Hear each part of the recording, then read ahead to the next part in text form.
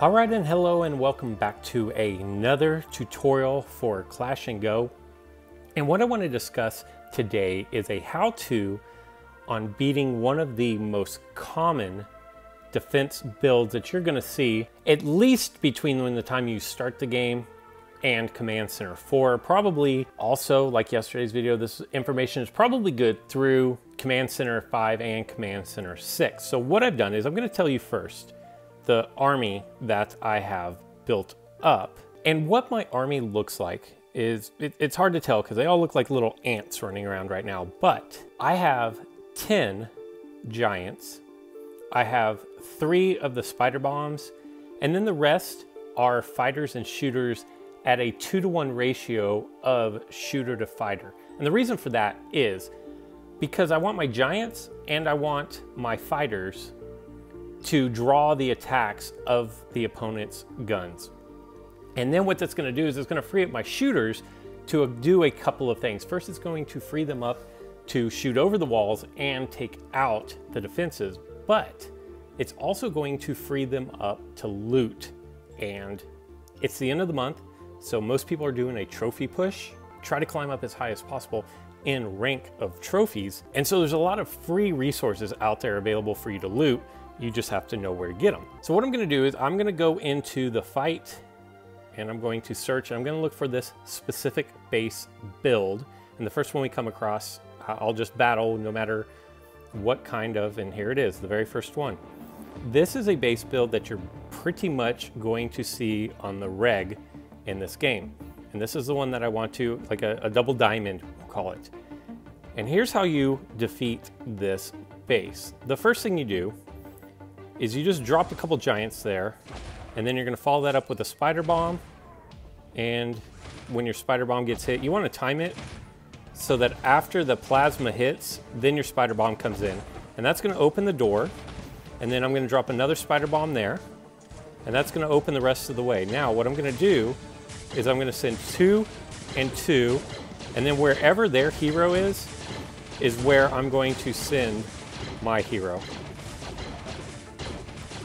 And now I'm just gonna kind of spam out my fighters and my shooters along the bottom edge. And I'm just gonna drop them all out here. There are a couple schools of thought in that maybe you should save some of your resources for the end game, and that's definitely, no one's gonna fault you for doing that.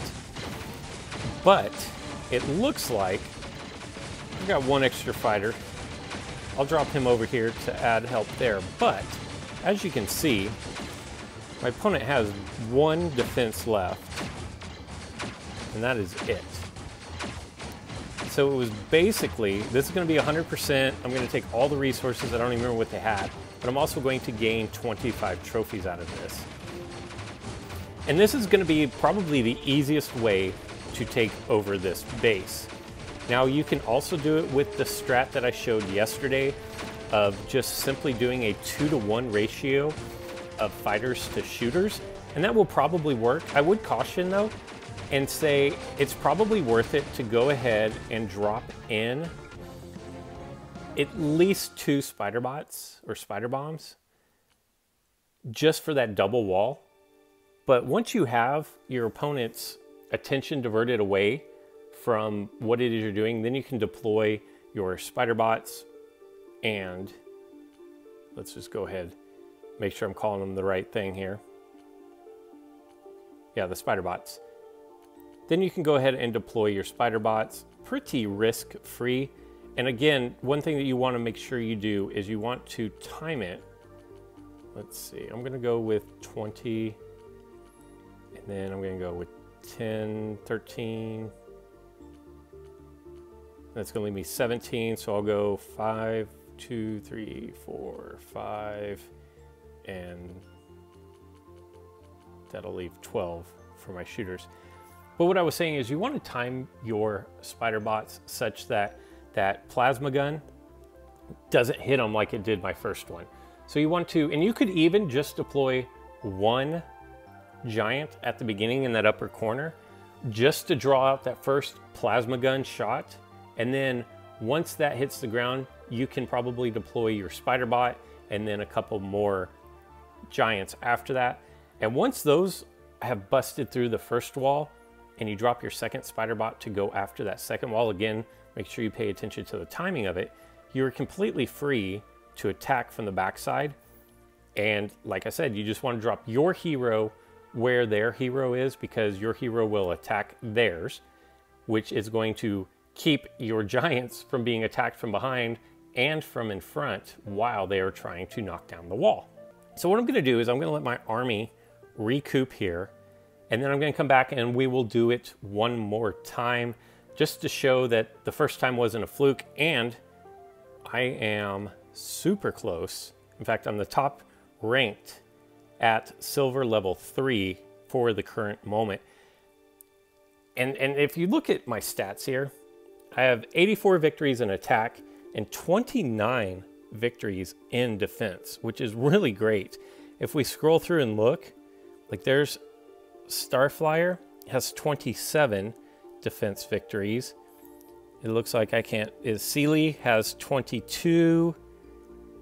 But other than that, there's a 26.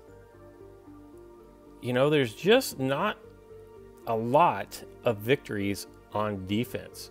And if you want to know the base build that I have there, I mean, it's there, but if you want a more in-depth description on exactly how my base is set up, I have another video. Be sure you check. I'll either put a tag here or there'll be a link in the description below so that you can see how I built this particular base. And this particular base isn't necessarily built towards farming resources. And in fact, after the changeover of the new month, I will probably switch my base build so that I'm hoarding resources. I'm pretty close to being able to go up to Command Center 5.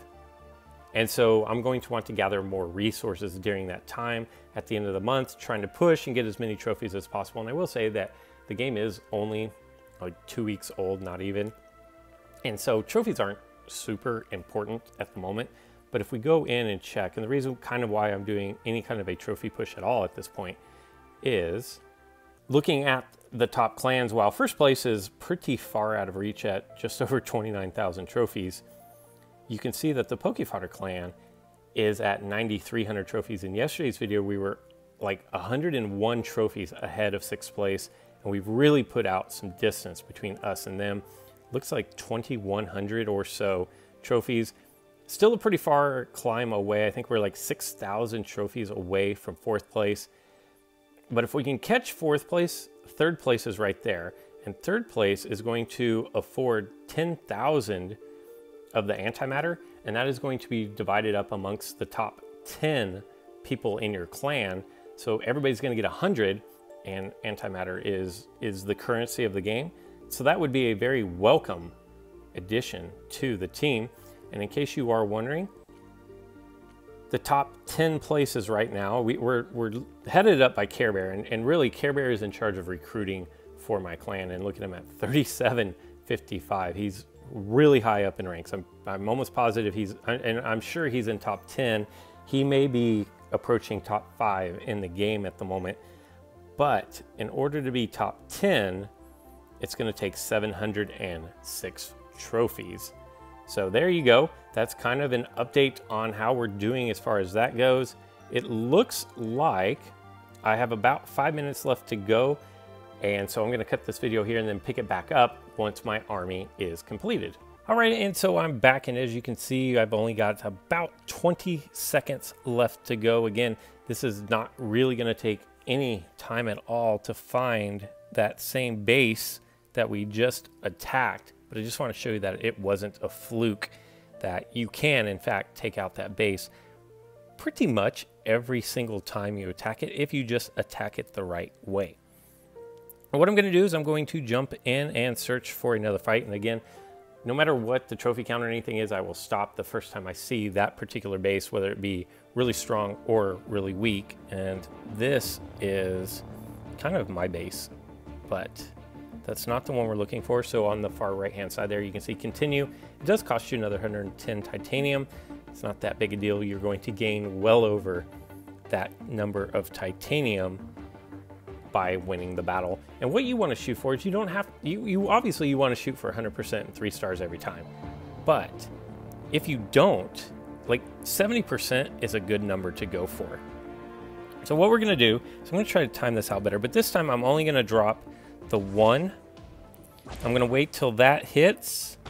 Okay, now I'm gonna drop the spider and drop in 2. Wait till it shoots, drop the, and I did it again.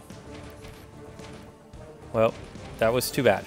So what I'm gonna do is I'm gonna go down low here, drop a 3rd one and a 3rd one, and then I'm just gonna deploy about half of my fighters and then the other half, and then just kind of sporadically spread out. And then I'm gonna save something on the backside here. My hero got taken out really quickly because I didn't have a spider to break open this second wall over here. So this one may not go quite as well, although it seems like I'm able to get to their turrets pretty well. And I do have 3 soldiers being held back. I probably won't even need them, just to be totally honest at this point. I think dropping my last 3 would kind of be overkill.